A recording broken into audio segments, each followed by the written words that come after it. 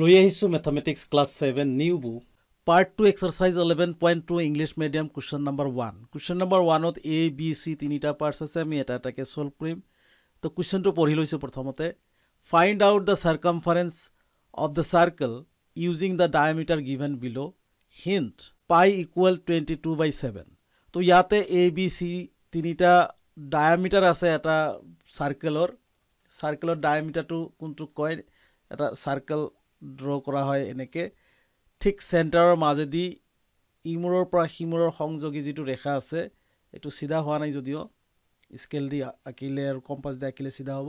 তো ইয়াক ডায়ামিটাৰ বুলি কোৱা হয় অলৰাইট তো এই ডায়ামিটাৰৰ ভ্যালুটো দিয়া আছে এটা 28 সেন্টিমিটাৰ এটা 56 সেন্টিমিটাৰ এটা 42 সেন্টিমিটাৰ তো এই ডায়ামিটাৰ লৈ প্লাই এই সাৰ্কেলৰ যেটো সাৰকামফাৰেন্স অৰ্থাৎ পৰিধি অৰ্থাৎ বাউন্ডাৰী তো বেলেগ ফিগাৰ হলে তাক পৰিসীমা বুলি কোৱা হয় পেৰিমিটাৰ কিন্তু সাৰ্কেলৰ ক্ষেত্ৰত নামটো খলনি হৈ যায় সাৰকামফাৰেন্স হৈ যায় অলৰাইট তো এই পৰিধি বা সাৰকামফাৰেন্সটো উলিয়াব লাগে এটা হিন্ট দিয়া আছে যে সাৰকামফাৰেন্স উলোৱাতে এটা সিম্বল লাগে পাই সেই সিম্বলটোৰ যেটো মান হেতু 22/7 ইউজ কৰিব কৈছে অলৰাইট তো আহক আমি প্ৰথমতে লৈছো নাম্বাৰ এ তো ইয়া পার্ট নাম্বার এ 28 সেন্টিমিটার দিয়া আছে ডায়ামিটার আমি নিশ্চয় বুঝি পাইছো এটো ডায়ামিটার দিয়া আছে প্রশ্নত দেখিলে বুঝি পাবো তো আমি প্রথমতে লিখিম গিভেন যিখিনি বস্তু দিয়া আছে গিভেন ডায়ামিটার অর্থাৎ ডি ইকুয়াল কিমান দিয়া আছে ডায়ামিটার বা ডি মনত ৰাখিব ব্যাগ বুলি কোৱা হয় অসমীয়াত তো আমি ডি ইকুয়াল লিখিব পাৰো 28 centimetre ডায়ামিটাৰৰ short form D alright তো আমাক উলিয়াব লাগে কি সারকামফারেন্স অর্থাৎ সি সারকামফারেন্স ফুল লিখি দিও সারকামফারেন্স ইকুয়াল কিমান আমি উলিয়াব লাগে অলরাইট তো সারকামফারেন্স উলিয়াৰ সাধাৰণতে দুটা ফৰ্মুলা থাকে সাৰ্কেলৰ সাৰকামফাৰেন্স ধৰা হল এটো সাৰ্কেল তো ইয়াতে যদি আমি সেন্টাৰৰ মাজেদি টনা যেটো ইমুৰৰ পৰা হিমুৰলৈ সংলগ্ন হোৱা যেটো বাহু থাকে তাক ডায়ামিটাৰ বুলি কোৱা হয় ডি অলৰাইট তো ডি থাকিলে তাৰ সাৰকামফাৰেন্স অৰ্থাৎ সি উলিয়া ফৰ্মুলাটো হল পাই ডি আৰু এটা ফৰ্মুলা আহি পৰে হেতু হয়তো পিছত পাব হেতু হল সাৰকামফাৰেন্সৰ একে সাৰকামফাৰেন্স উলিয়াই হয় কিন্তু ইয়াতে ডি নিদি ডিৰ আধা কি বুলি কোৱা হয় ৰেডিয়াস ডায়ামিটাৰৰ আধা ৰেডিয়াস বা আৰ বুলি কোৱা হয় এই আৰ থকা এটা ফৰ্মুলা আছে সি ইকুয়াল সি অৰ্থাৎ সাৰকামফাৰেন্স অফ দা সাৰ্কেল ইকুয়াল কি আছে 2 পাই আৰ তো এই দুটা ফৰ্মুলা আমি এপ্লাই কৰিব লাগে সাৰকামফাৰেন্স উলিয়াৰ কাৰণে কিন্তু বৰ্তমানে যেটো কোশ্চেন নাম্বাৰ 1 ৰ আটাইকেটা প্ৰবলেমে আমাৰ ডি থকা আছে গতিকে আমি প্ৰথম সূত্ৰটো ব্যৱহাৰ কৰিব লাগিব তো আমি প্ৰথমতে লিখিম সিন্স সূত্ৰটো আমি লিখিম সাৰকামফাৰেন্স বা সি সাৰকামফাৰেন্স ইকুয়াল কিমান আছে আমি এই সূত্ৰটো লিখিম পাই ডি এতেকে পাইৰ ঠাইত পাইৰ ভ্যালু আপোনালোকে কোশ্চেনত চাওক হিন বুলি এটা কথা দিয়া আছে সেইটো কিমান দিয়া আছে এইটো পাইৰ ঠাইত 22/7 এটো সদায় 22/7 হয় যদি ভগ্নাংশত লিখে আৰু পয়েন্টত লিখিলে বেলেগ এটা আছে এটো নিশ্চয় পাব তো এতিয়া চাওক পাইৰ ভ্যালু কিমান আছে 22/7 আমি লিখিলো ইনটু ডিৰ ভ্যালু আমাৰ 28 আছে 28 লিখিম সেন্টিমিটার আছে সেন্টিমিটার লিখিম 7 এদি 28 ক কাটক 4 পাব এতেকে 22 ইনটু 4 সেন্টিমিটার হৈ গল পূরণ কৰক 4 to the 8 4 to the 8 এই হল সেন্টিমিটার এ হল আমাৰ এই যেটো 28 সেন্টিমিটাৰ ডায়ামিটাৰৰ যেটো সাৰ্কেল তাৰে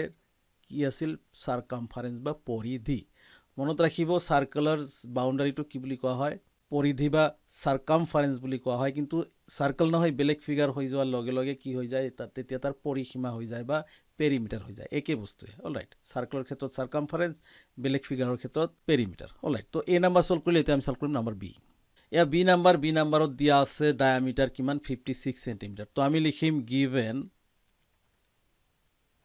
ডি ইকুয়াল কিমান দিয়া আছে 56 মিলিমিটাৰ অলৰাইট তো আমি কি উলিয়াব লাগে সারকামফারেন্স অর্থাৎ সি equal question mark circumference short ফর্মত since circumference বুলিয়ে লিখি দিও সারকামফারেন্স বা সি ইকুয়াল কিমান পাই ডি যেহেতুকে ডিৰ ভ্যালু দিয়া আছে গতিকে আমি এইটো ফৰ্মুলা ইউজ কৰিম এতেকে পাইৰ মান 22/7 লিখি দিয়ক ইনটু দিয়ক ডিৰ ঠাইত ডিৰ ভ্যালু 56 mm লিখি দিয়ক এতেকে 7 এদি 56 কাটিলে কিমান পাব 8 পাব কাৰণ 8 7 56 22 into 8 mm multiply কৰক 2 8 16 or 6 carry 1 2 8 16 or 1 17 এই হল 176 mm তো এইটো পালো 56 mm diameter থকা সাৰ্কেলৰ সাৰকামফাৰেন্স অলৰাইট তো বি নাম্বাৰ সলভ কৰিলে আমি সলভ কৰিম নাম্বাৰ সি এইখিনিতে সৰু এটি অনুৰোধ জনাব বিচাৰিছোঁ প্লিজ ভিডিঅ'টিত এটি লাইক কৰি আমাক উৎসাহিত কৰাৰ লগতে পৰৱৰ্তী ভিডিঅ'সমূহ নিয়মীয়াকৈ পাবলৈ যদি আপুনি এতিয়াও চেনেলটো সাবস্ক্ৰাইব কৰা নাই প্লিজ সাবস্ক্ৰাইব কৰি আমাৰ লগত থাকক আহক সলভ কৰিছোঁ নেক্সট ইয়া নাম্বাৰ সি ইয়াতে যেটো ডায়ামিটাৰ দিয়া আছে কিমান আছে 42 সেন্টিমিটাৰ তো আমি লিখিম প্ৰথমতে গিভেন ডি ইকুয়াল কিমান দিয়া আছে 42 সেন্টিমিটার উলিয়াব লাগে সারকামফারেন্স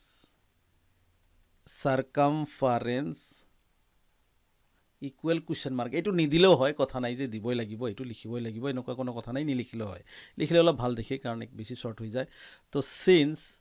আমাক সারকামফারেন্সটো উলিয়াব লাগে সারকামফারেন্স ফর্মুলাটো লিখো সারকামফারেন্স ইকুয়াল পাই ডি ডি এই কারণে লিখলো কারণ আমার ডির ভ্যালু দিয়া আছে দুটা ফর্মুলা আছে এটা আর থকা যেহেতুকে আর দিয়া নাই তো এটা আমি কি কৰিব পাৰো ইকুয়াল লিখক পাইৰ ভ্যালু দিয়া আছে হিন্টত 22/7 লিখক ইনটু ডিৰ ভ্যালু দিয়া আছে 42 লিখক ইয়াতে সেন্টিমিটার আছে সেন্টিমিটার লিখক অলরাইট 7 এদি 42 কাটক 7 6 যা 42 হয় থাকিল কিমান 22 ইনটু 6 সেন্টিমিটার থাকিল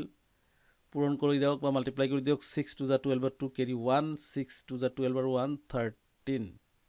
132 সেন্টিমিটার এয়া হল আমার সারকামফারেন্স এইটো সাৰ্কেলৰ যেটো সাৰ্কেলৰ ডায়ামিটাৰ 42 সেন্টিমিটাৰ থাকে অলৰাইট তো এইখিনিতে আমি question number 1 or A B সি তিনিটা প্ৰবলেম সলভ কৰিলো আজিৰ ভিডিঅ'ত ইমানে আকৌ লগ পাম নেক্সট ভিডিঅ'ত তেতিয়ালৈকে ধন্যবাদ